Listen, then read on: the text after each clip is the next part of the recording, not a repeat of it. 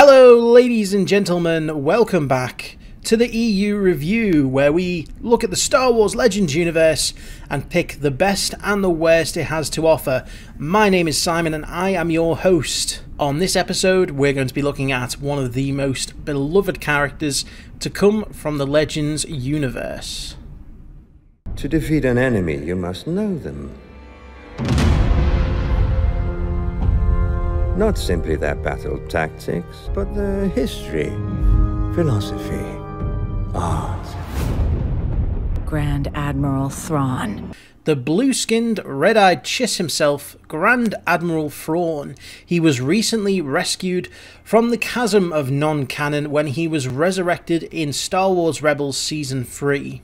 Now, he was first introduced in the Legends universe in Timothy Zahn's 1991 novel Heir to the Empire, which was part of a trilogy of books dedicated to Thrawn, and it also introduced many pivotal characters to come from the Legends universe.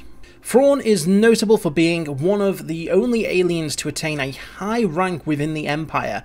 He was widely regarded as being a brilliant tactician and an extremely capable commander. Thrawn began life in the Chiss Expansionary Defense Force, where he was eventually outcast as he was considered too aggressive.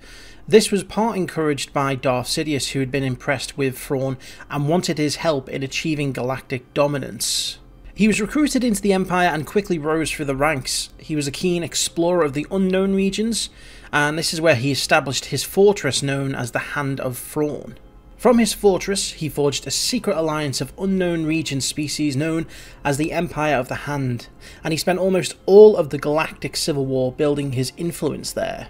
Now, 4 years after the death of Palpatine, Thrawn seized control of the Empire, and he took the Star Destroyer Chimera as his flagship, and Captain Galad Pelion as his second-in-command. He united most of the fragmented Empire and was declared the supreme commander of their forces. However, Thrawn did face a number of different challenges and rebellious Moffs who limited his resources by remaining isolated and refusing to release ships to him. Now, this is where the brilliance of Thrawn really starts to shine. Thrawn was an extremely capable leader. He trained soldiers and officers to the highest standards possible. He ordered new, more advanced ships to be built, and he even used clones to bolster his armies.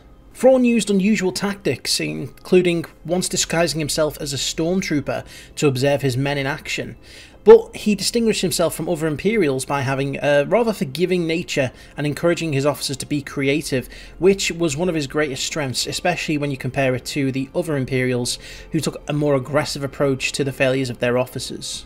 However, Thrawn's end came as he was betrayed by his own bodyguard Rook, after he discovered that the Grand Admiral had been manipulating his own people into the servitude of the Empire. So what is it that made Thrawn such a beloved character?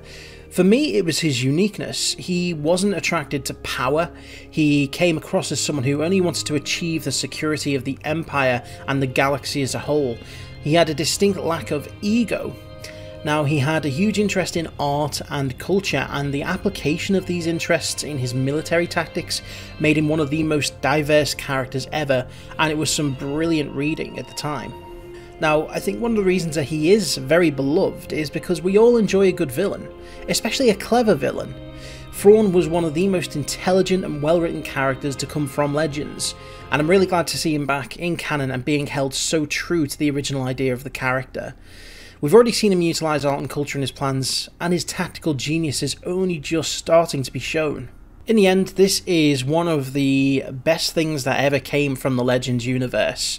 A genius at tactics, a very unique character. He was very relatable. He came from nothing. He came from outside of the known galaxy, faced many different challenges, and eventually succeeded all the way up to commanding the Empire, before ultimately it was his own intelligence that really brought him down.